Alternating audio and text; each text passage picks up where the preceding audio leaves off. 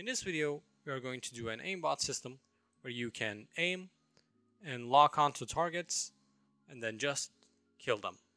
This works on NPCs, test players, and regular players. So if you enjoyed this video, don't forget to like, hype, subscribe, and share.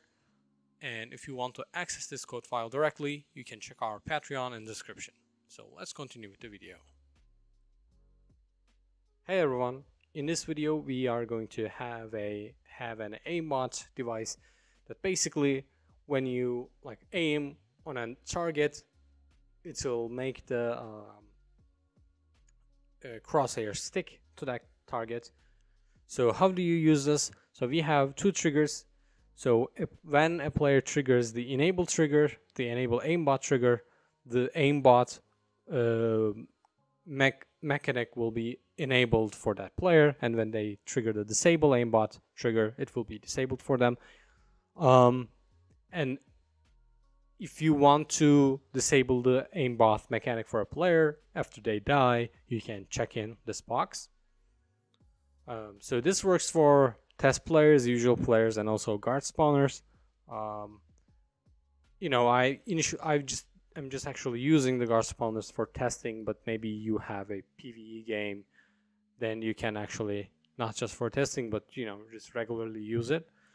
So you can fill in the guard spawners in this array, and then we have an aim input trigger, which is make sure that it doesn't consume the input, and you don't actually need to show it on the HUD, but I do for the purposes of this video. But yeah, you don't need to show. I'd say you don't need to show it on the HUD, but maybe because aimbot only works when you're aiming, maybe you could say aim for aimbot. And then yeah, but here's the thing, this is add registered, so it will be enabled at default because this is just the device just listens to the held event of this device. But if you want to use the HUD of this for your aimbot, maybe then I'd say make it a require registered and then register it on this enable trigger and then unregister it at the disable trigger. I think that will be better. And then we have a couple of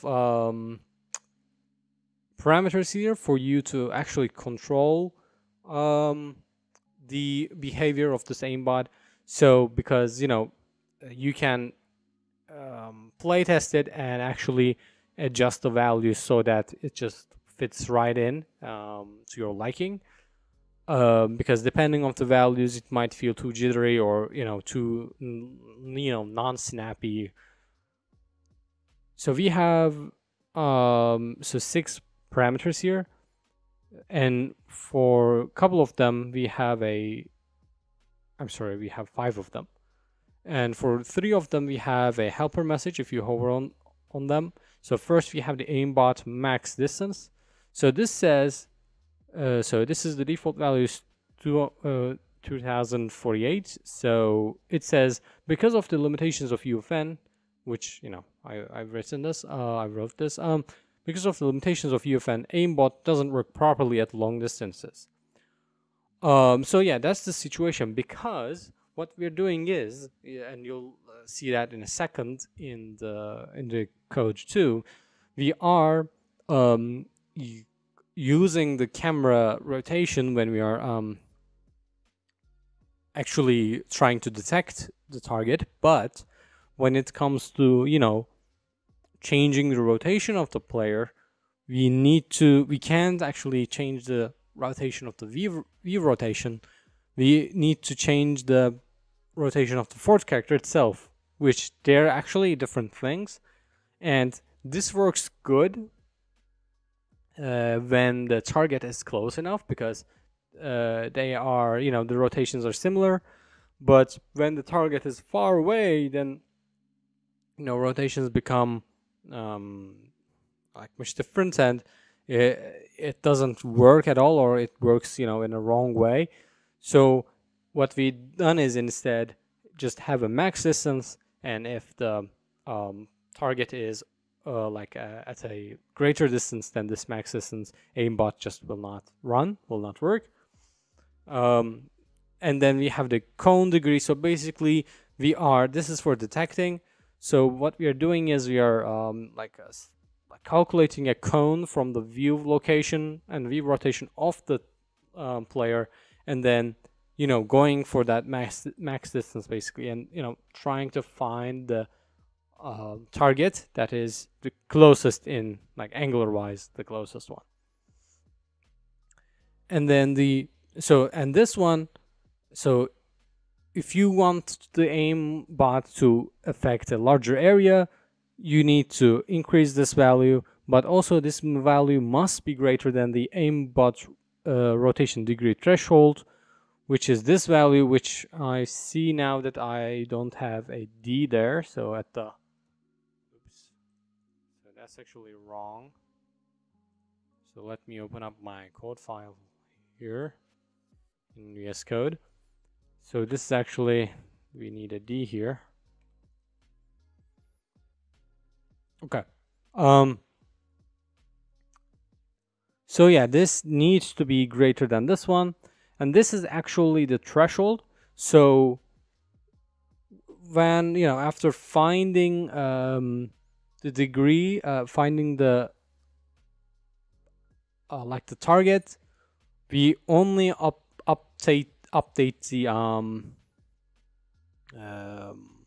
the rotation if the threshold, the degree is greater than this one. So this must be a small value, and must be also must be smaller than this degree value here. So I guess 2.5 is something I have. So actually, let me make these, because these were the default values. So I'm gonna use. So these are the values that are, I think, that are good enough. And I can actually go ahead and make I think I can make the threshold like 1, right? Okay. Actually doing a live change to this right now, I think, because I want the default values in the code to be values that I'm actually using for testing. So that's important. And yeah, height offset is just,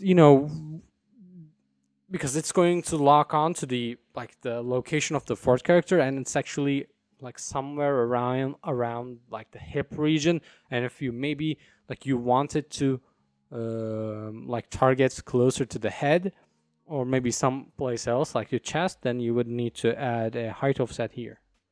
And the cooldown, so this is the update, minimum update. This is basically the update period of the rotation. So if this is 0, it basically updates at each frame, right? And then and then we come to the code. You've seen all these. This is where we keep the per agent data, which is aimbot active, and also the last aim correction time. And then we have the test NPCs filled in this array. And in the onBegin, we listen to the events of the triggers. We listen to the events of the guard spawner, which is the spawn event and eliminate event. Then we spawn the async function for the aimbot. And I'll skip that, and I'll show these first. So when trigger enable is called, we first actually initialize the player data if there is no player data, right? And then we listen to the eliminated event of the player, because we're going to, if disable aimbot after death is enabled, we're going to deactivate the aimbot. And then we activate the aimbot here, and on the disable trigger we just deactivate it. And so when a guard is spawned, we are adding that to the test NPCs array, and when they're dead, we are removing them from the test NPCs array. So this is a helper function for the async loop, which am I still using that? Yeah, I'm actually, so So actually that's the one of the main ones here. So yeah, let me show you what's going on here. So first we are looping for all the players, and we are looking, okay, is this player have the aimbot activated, and is this player also alive, and is this player holding the aim trigger. And also, so by the way, let me push my changes while that's going on, while I'm talking about this. And if the the cooldown, if the last aim correction time is current time subtracted by the last aim correction time is greater than the cooldown, which is, is the cooldown up or not, and if that time has passed already, then everything is okay, and we're going to try to do an aimbot to try to do some aim correction for this one. So we get all the participants, which are the test players, plus the players except this player itself, and then we add the test NPCs on top of that. All right, then we get the view location and direction of the player, and then we initialize the found for character variable and the best angle. So we're going to get the target that has the minimum angular distance. Then we loop all of those others. We make sure they are alive, and then we get their location and upper location, adding the height offset, and then we're also making sure they are in the distance of the aimbot. And then we get the we calculate the direction vector from the player view location to the target location, and then what we do is between the player view direction and the target's direction, we get the angle, and this is what's called a stable degree, which is actually using the cross product. So this is actually calculating a cone, basically, right? So that because even though because if we were to just do a dot product and look at the angle like that, then what would happen is the same as the distance increases, then we would get a different degree. So this cone approach gives us a more stable angle as the distances change. And then we get the rotation between them, the shortest rotation. Oops, I'm looking at the wrong thing. Okay.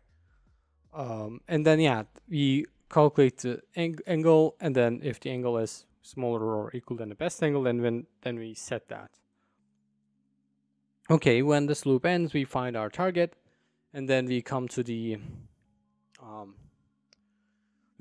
actually doing the aim correction part. We get that upper location again, and then we get the direction between the view location and the upper location again, and then we get the minimum rotation between those two vectors. So the view direction and the direction from view location to the target. And then we also calculate an alpha that we used to do an slurp, which is used between the identity rotation and this previously calculated rotation. This allows us to have a more smooth rotation, and then we make sure that the current degrees is basically greater than the threshold, and we can actually say greater equal. That would be better. Then we set the cooldown, the last correction time, and then we calculate the new rotation for this player's fourth character, and then basically teleport them to set that rotation. And that's it. I was too eager to show how it works, so let me show the entire code first. And we don't have any assets for this one because we didn't need any. But if you want to access the code file directly, you can check our Patreon. description. So now nothing happens because what? Because I didn't activate the aimbot, and now you can see that it like actually this could be even said, yeah, you see, I mean, okay, actually pretty nice.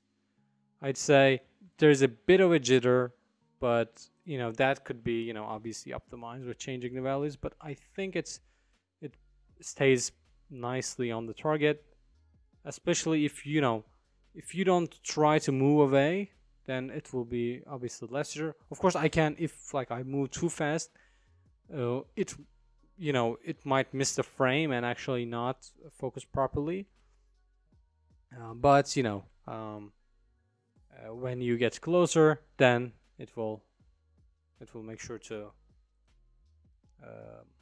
lock on that. I can disable, and now, you know, it doesn't do anything. So let me actually go on to the NPC, and you can see it doesn't do anything because the distance is great, so the aimbot is not working, not is disabled. So yeah, as you can see, as the target is moving, the aimbot follows them, and actually so here comes the, you see sometimes it goes off because that's actually related to the the cone degree, because I believe because it's like goes off the cone quickly, so that's why. So if I were to increase the cone, that would be also eliminated. So I think this is pretty nice. Yeah, I like this. Yep. All right then. Yeah, this is it. And let me actually die to that, so you will see that. Actually, no, it's not going to be disabled because I didn't tick it, right?